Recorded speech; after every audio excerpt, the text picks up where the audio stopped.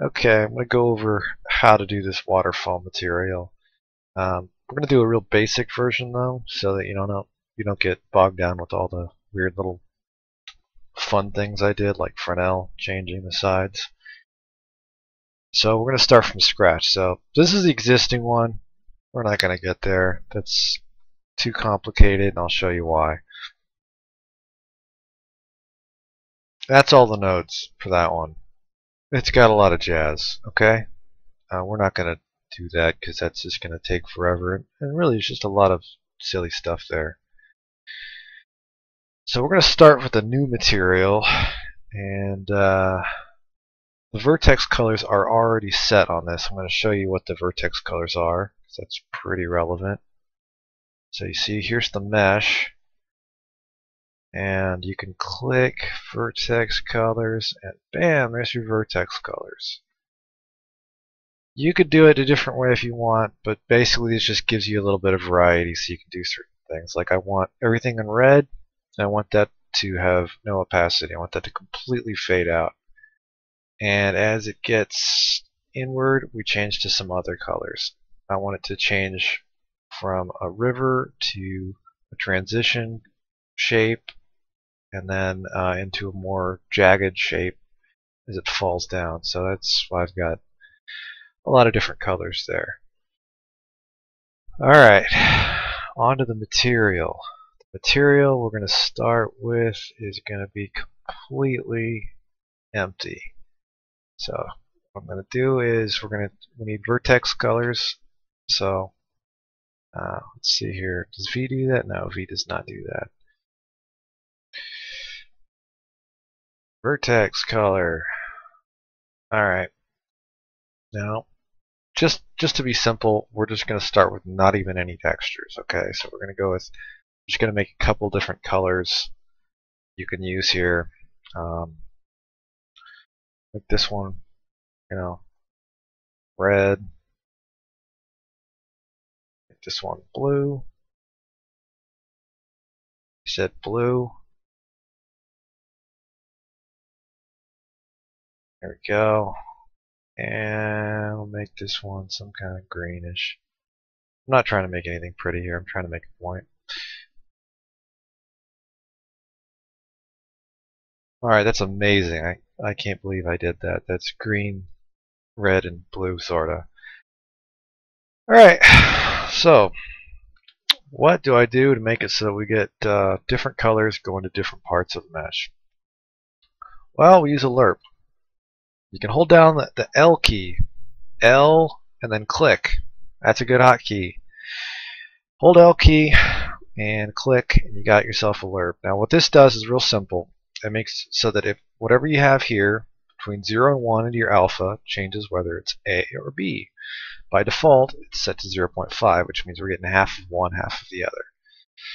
So what we can do here is we can go green into A, red into B, and we can say, depending on the vertex color, it's going to be one of these two things.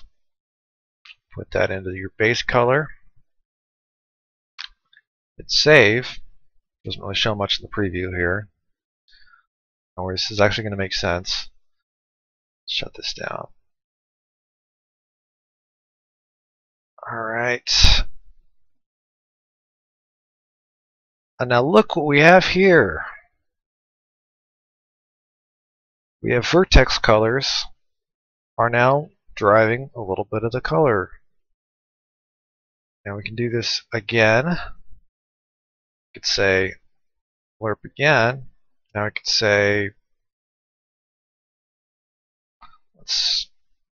this can get very complicated. So the way that you do this is going to be up to a little bit of experimentation, but the logic is not something I'm that great at. I just tend to trial and error. So let's just say the blue vertex color is going to decide if we're going to get the end results of these two things. And we'll click save. Right now we're only using 2 vertex colors. So that's pretty simple. You got 4 at your disposal here. 4 different things that can drive how your stuff looks. So things can get a lot more complicated, which is great. Oh, look at that. Now we got blue in this area, red in this area, and green in that area. That's not really all that unexpected. Let's do it again. Let's throw in another lerp here.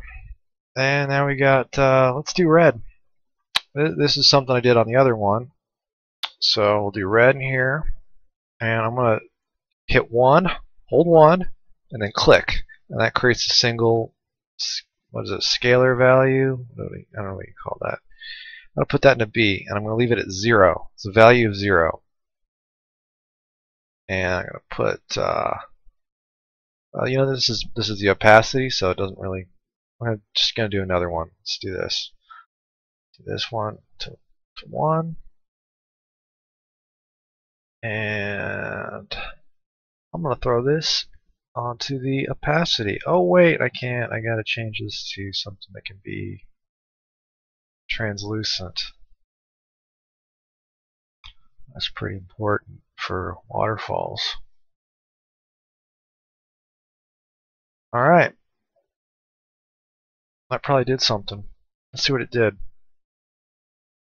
Okay, as you can see, it didn't do anything. So let's click on that again. Let's see what's going on here. Red. You're just not updating on me.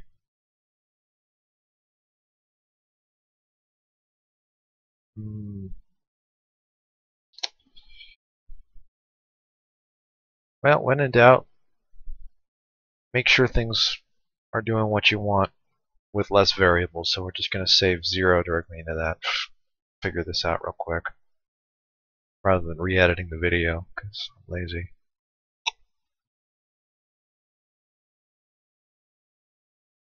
Alright, so 0 equals 0 opacity. So, certain amount of red. Let's try that. Let's see what happens when we do this.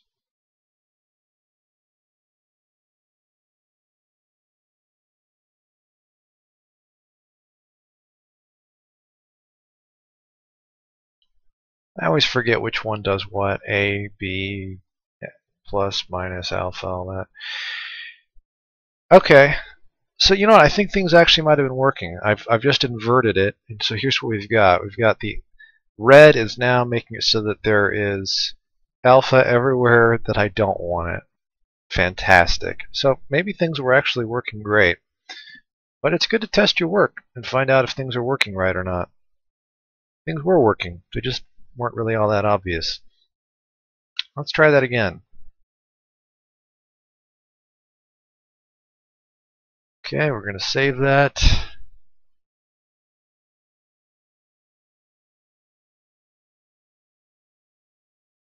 So 0 definitely goes to B. Well, what do you know? It was just Unreal was just being a not very nice program earlier, wasn't it? Because I had this set up exactly like that. You saw it, I saw it, we all saw that. And here it is doing what you want it to do. Now, as for all the rest of this junk, those are panners. And you can get really complicated with panners. You can make all kinds of textures. You're going to need to get the right texture you want. But whatever textures you want to use, they could be a lot prettier and not as ugly as mine. You could have things be reflective or not reflective. That's up to you. But that's going to be on you.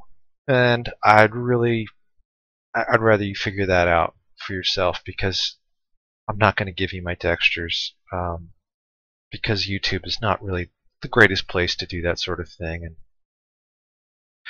it's more of a marketplace thing anyway.